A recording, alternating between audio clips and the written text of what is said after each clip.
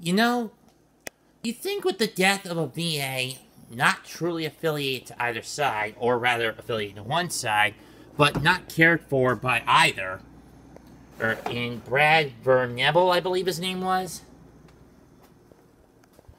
combined with a pandemic, you would think that both sides, KickVic and IStandWithVic, would, for the moment, at least come to agreement and call a truce. And call for a ceasefire. However, there are some on both sides who don't want to do that. I may be coming off as a hypocrite saying that at this point we need to do that.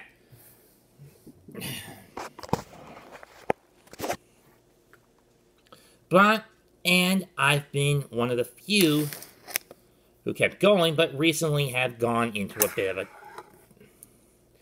a silence. Well, now to kick off 2021, I'm back. And my first target is not any of the VAs on Funimation or Rooster Teeth who are KickVic. No, it's a tweeter by the name of BT the Underdog, or at least that's his Twitter handle.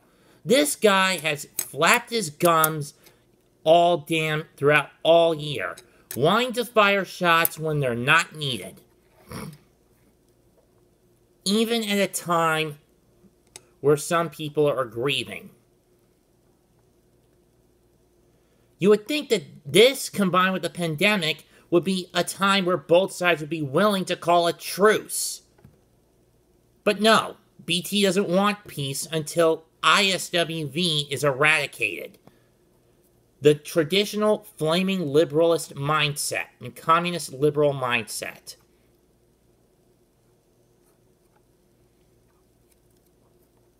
On the other hand, there are those on ISWV, the side I'm a part of, that have similar thoughts, who want no peace until KickVic pays for their crimes.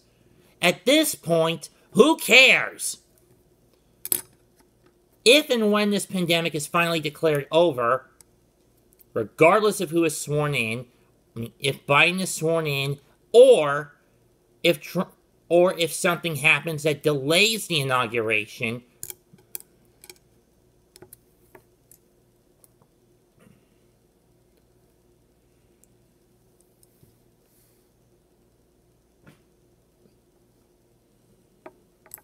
emphasis on "or" in that case.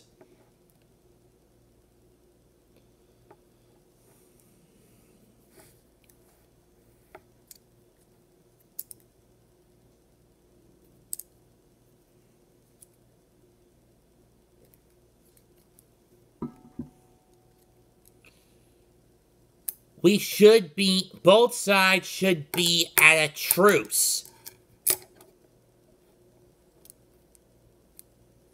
But BT thinks making peace with the enemy is treason.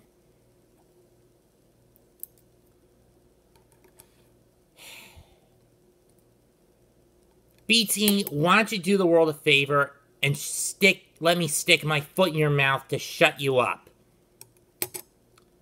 Because you're just perpetually acting like a brat.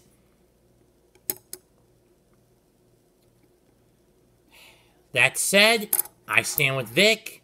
Now then, forever. That's all I got to say for now. I'm going to be back in a few minutes to do a Mets Tries video. Leave a comment, subscribe to the channel. Goodbye. Good night. Bang.